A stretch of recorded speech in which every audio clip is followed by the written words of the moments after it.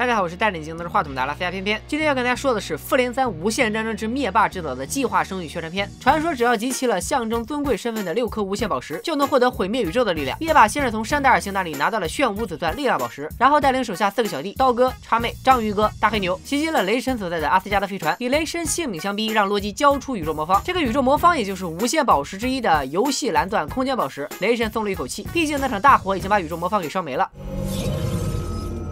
洛基拿出宝石是为了转移注意力，让绿巨人出场。可是大家又岂是漫威最强反派紫薯精的对手呢？所以很快洛基就被灭霸发了便当。这回大概是彻底死透了。空间宝石落入了灭霸之手，绿巨人被阿斯加德看门的海大爷用最后一口气传送回了地球。至于雷神嘛，为了接下来剧情的顺利发展，灭霸故意留了个活口。在命运和面具的安排下，雷神在外太空一顿自由飞翔之后，被银河劲舞团救了下来。大家统一了战线，卡魔拉顺道给观众科普了他干爹灭霸这一集的演出任务，那就是集齐6颗无限宝石，打一个响指就能随机杀掉全宇宙一半生命，达到宇宙的平衡，最终实现全面小康。雷神就在灭霸下一站会去虚无之地找收藏家拿 QQ 秀红钻现实宝石，于是星爵、卡魔拉、螳螂妹、德拉克斯一伙人组队去阻止灭霸。由于锤子被老姐给捏碎了，雷神决定带着火箭浣熊和树人格鲁特去铁炉堡找矮人王重新做一把新武器。咱们还是先来看雷神这边，由于刚认识，场面比较尴尬，火箭浣熊就和雷神唠起了家常。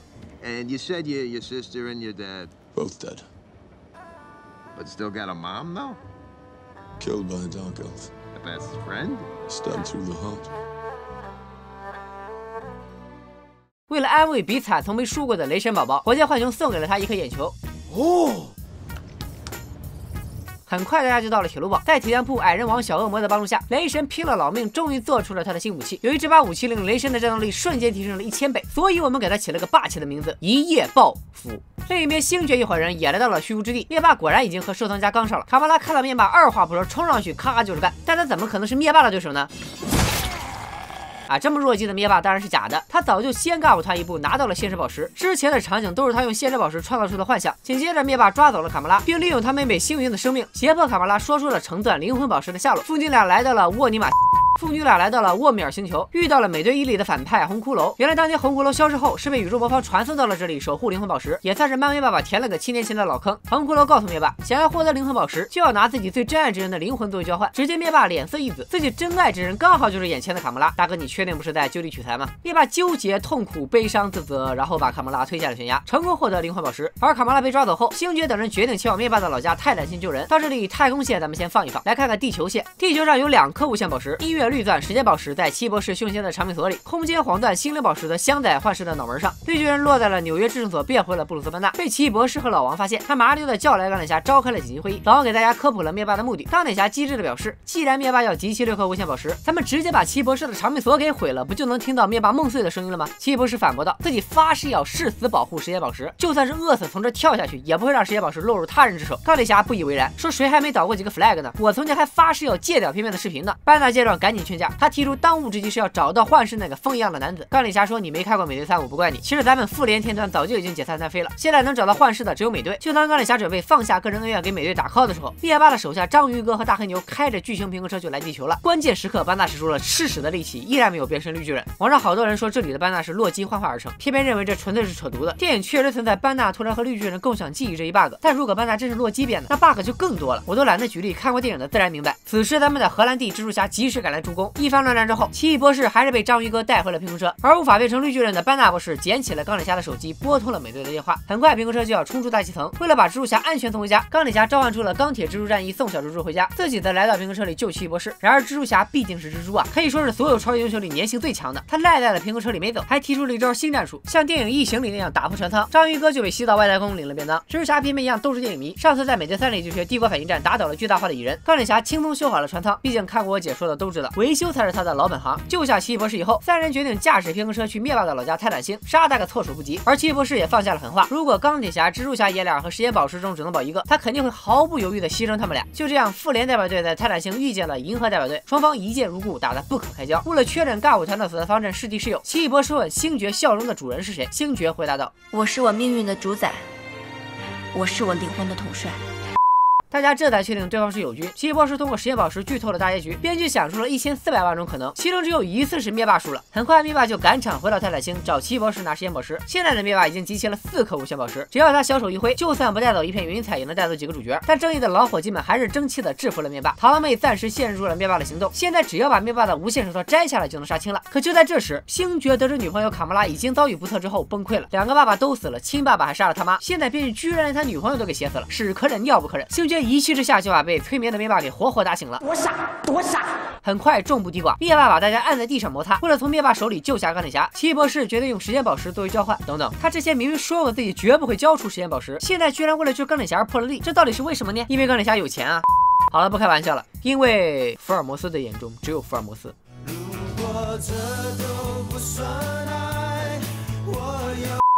关键时刻就不少 CP 了，因为奇异博士预见到了唯一打赢灭霸的可能性，就是要放任星爵犯浑，然后交出实验宝石救下钢铁侠，甚至不惜牺牲自己。关键证据就是2人之后的对话。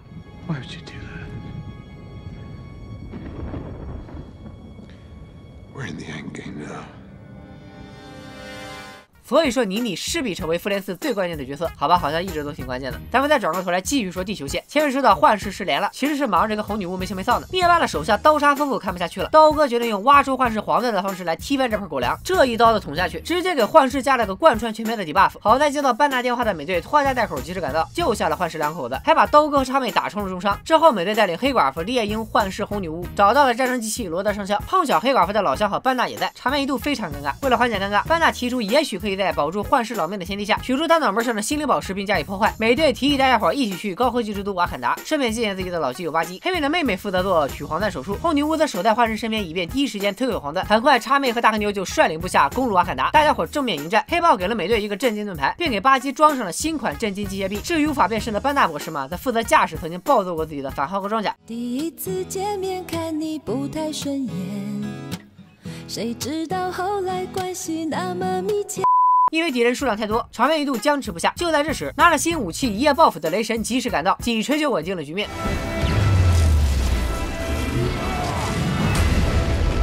突然，敌军派出了几辆小型全自动平衡车，眼看着瓦坎达就要被铲平，红女巫只能离开幻视去救场。叉妹瞅准了幻视身边无人保护，通知潜伏在附近的老公刀哥去抢黄钻，手术被迫终止。幻视和刀哥扭打到了室外，之后就开始清场了。班纳靠反浩克装甲打死了大黑牛，黑寡妇、奥格耶、红女巫本着女人的问题咱们女人自己解决的原则干掉了叉妹。幻视在窝囊了一整集之后，用刀哥的刀子捅死了刀哥。眼看着灭霸马上就要来了，红女巫只能忍痛亲手摧毁了幻视和心灵宝石。估计是觉得大家打得太磨叽，拿到实验宝石后的灭霸终于赶场来到瓦坎达，第一时间用实验宝石复活了幻视，然后再亲手抠下了他脑门上的心灵宝石。就这样，幻视这个便当是吃了又吐，吐了又吃，怎么那么恶心呢？终于，咱们的阿灭集齐了全部无限宝石。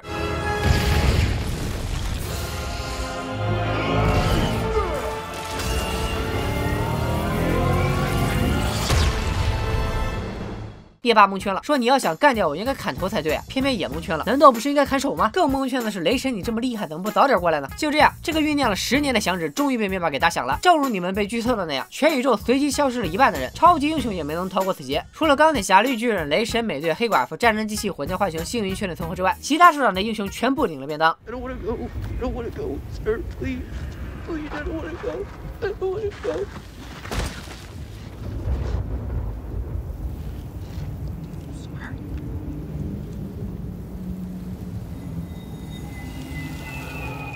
彩蛋里，神盾局局长消失前掏出 BB 机发了条信息，正是发给即将在明年登场的新英雄惊奇队长。复联3和传统超级英雄电影最大的区别就是，这个故事的第一男主角其实是灭霸。和传统反派为了一己私欲而作妖不同的是，灭霸消灭宇宙中的1半生命，是为了全宇宙的可持续性发展。他动机非常明确，为了实现这个目标，步步为营而又雷厉风行，杀伐决断却又从不枉杀一人。故事主线非常的清晰，从第一场戏杀洛基抢魔方，到最后一场戏解甲归田看日落，灭霸终于实现了自己的人生理想，而且说看日落就看日落，绝对不看日出，就是这么讲信用。和灭霸相比，超级英雄们反倒更像是穿插其中的反派角色，前仆后继的出来给咱们的主角阿灭打怪升级。灭霸的战斗力也不像传统反派那么弱鸡，绝对算是 MCU 目前最强了，碾压一夜暴富版雷神之外的所有人。在感情戏方面，这个角色也塑造的有血有肉，怪不得好多人说这片子应该叫《灭霸传》。到这里，偏偏说漫威系列又要告一段落了，让我们一起期待复联4里超级英雄们如何回归吧。